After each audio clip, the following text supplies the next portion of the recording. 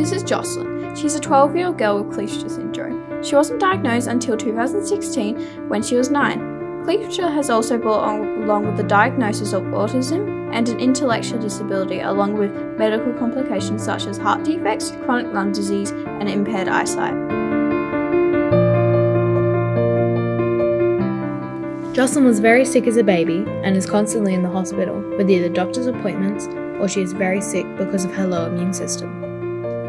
The doctors said that Jocelyn may never walk or talk, but there's nothing stopping her now from doing exactly that.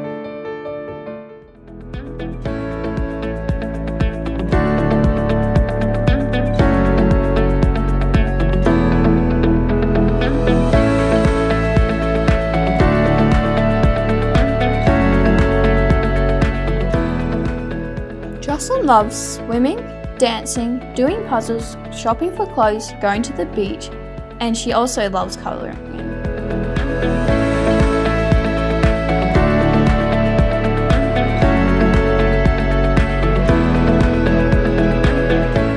Although Jocelyn isn't as sick as she used to be, she still goes to the hospital regularly to check up on her health, or she is ill because she gets sick very easily.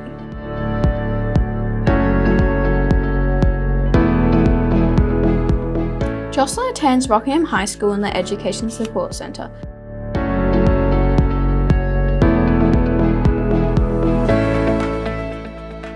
Jocelyn is a kind and caring person who loves to fundraise for people that are less fortunate than we are. These are some photos of fundraisers that she has done.